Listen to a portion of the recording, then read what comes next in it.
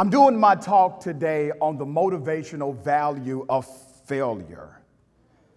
Can somebody just go ahead and demystify that word and shout, failure? Failure. Let's do it one more time. Failure. Failure.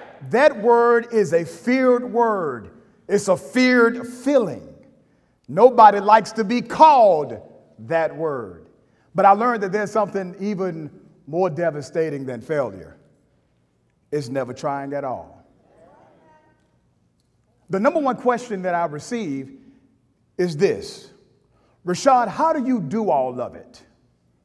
You see, when you do what you love to do, there's never a all of it moment, right? But that is the number one question I get from radio to inboxes, my friends, my associates. How do you do it all? And I considered what all I do. So I'm going to give you a rundown of all I do. Not to brag, but just to give you some context, okay? So all I do is this. I have a radio show on News and Talk 1380 WAOK, Monday through Friday. See some of y'all out here. I'm the political and social commentator for the People Station V103, the largest urban station in the United States of America. I'm the chief editor for Rolling Out Magazine, which we print in all 25 major markets throughout the country. And we are the largest free print urban publication in the country. Beyond that, I'm also a university professor. I'm finishing my second doctoral degree. So in 10 months, y'all pray for a brother that he has doctorate number 2. Now, how did I get to that place? First of all, by the grace of God. You see, I would be lying to you if I said anything else first. First of all, by the grace of God. But there's a history connected to my current story that rarely gets talked about. And I want to talk to you about my actual history.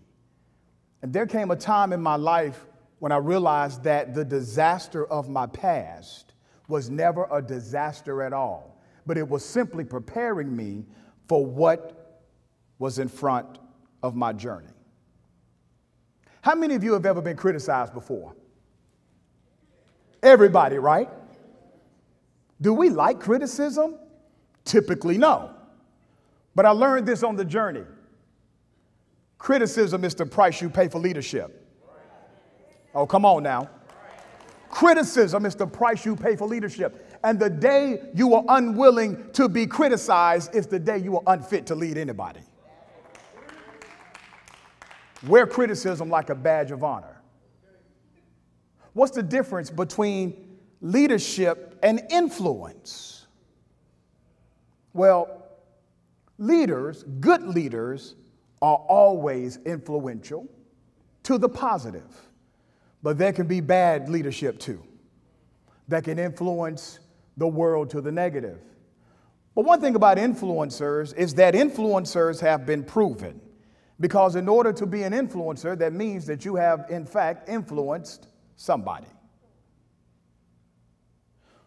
When I was around 10 years old,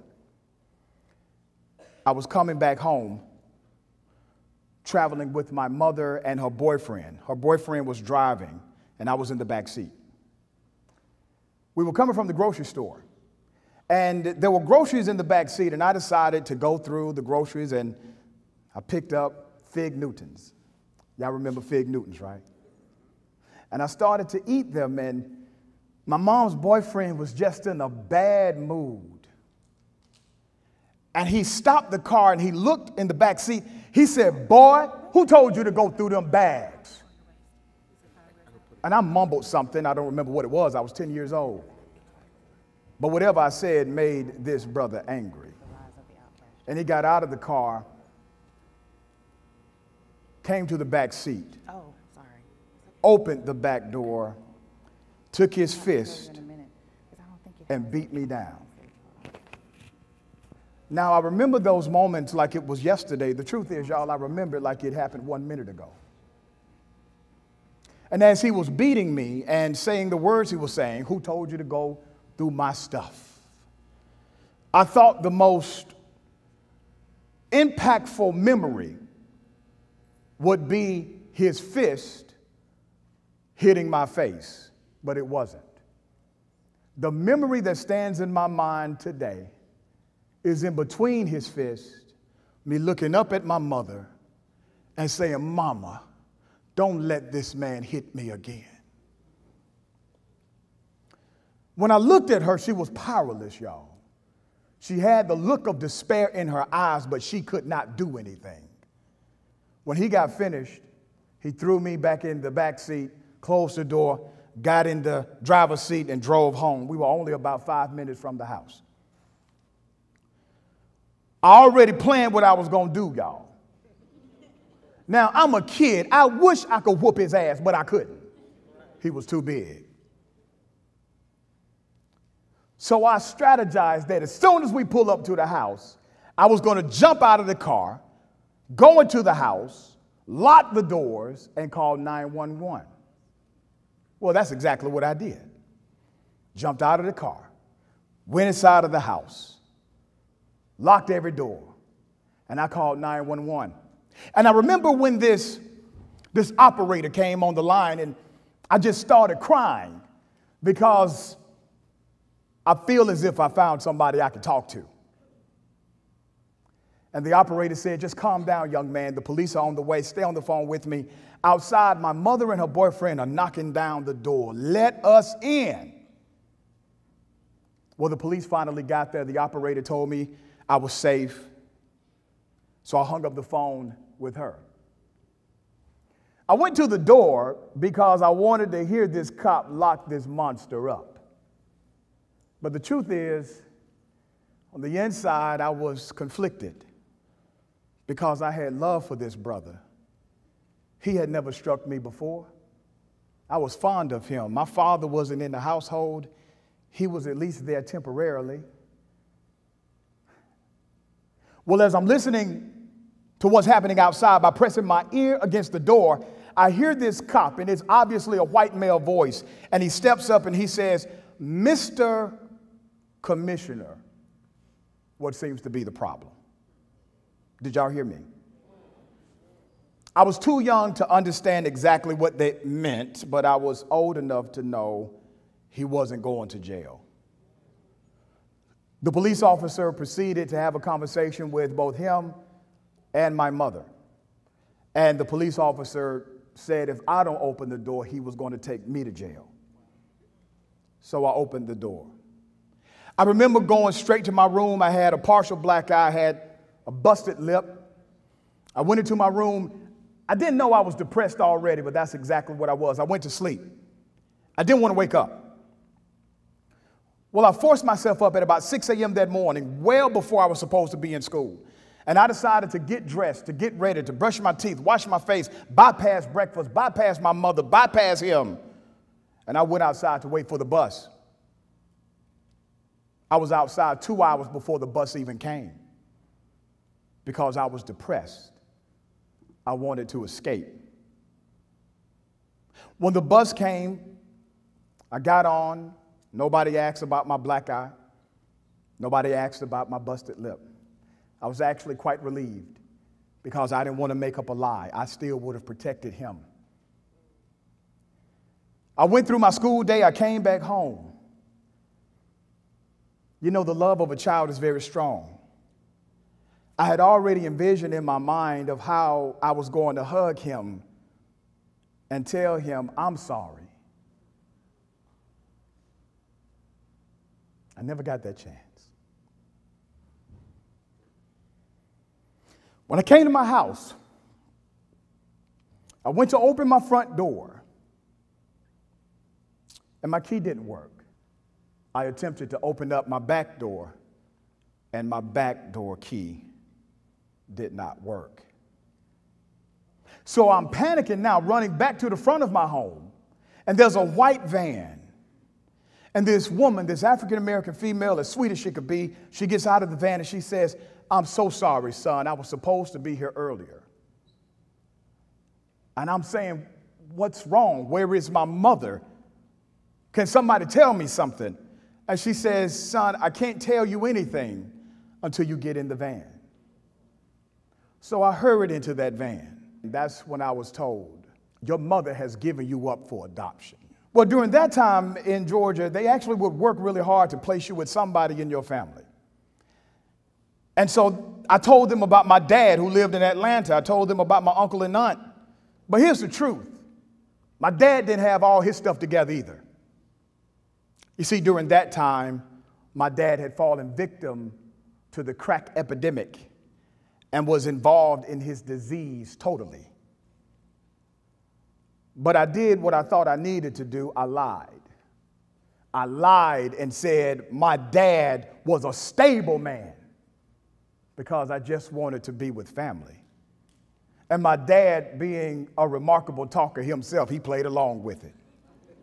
He said, oh, yeah, it's all good. You know, come on, bring him up here. I got him. I love you, son, because they were listening on the phone. So I came to Atlanta, and I knew a lot of people in Atlanta because I would come to Atlanta during the summertime. So I had cousins and family and friends. I knew people in the neighborhood. It was all good. It was like a home away from home anyway. But in all of that excitement and joy of being back with family that I knew, I really forgot about the disastrous effects of cocaine and crack. Well, I did enroll into school, and my dad did the absolute best job he could do. And just for a note, because I don't want to forget to say it, my dad today is drug-free and a remarkable man. Was a remarkable man back then. But he had his turbulence during that time, and his turbulence caused me to have turbulence. He wasn't always in the household. That caused me to be what we would call the street guy. Some of you would have called me a thug. By the age of 11, I became a gangster disciple, 7-4 GD. I was recruited by people I thought loved me. They were older than me. They fed me when I was hungry. They taught me some things. Some of them actually did look out for me. By the age of 12 was the first time I went to juvenile. At the age of 13, my father was arrested. I don't remember what for. But I remember spending the night at my homeboy's house on Glenwood Road in an apartment complex called Arthur's Court. And at this time, I'm looking for who can help me get a job and pay bills. And he said, nobody's going to help you. Nobody's going to give you a job, but I got this 50 slab for you. See, a 50 slab was $50 street value worth of crack cocaine. And he said, if you cut this up the right way, you can make 120 bucks on it.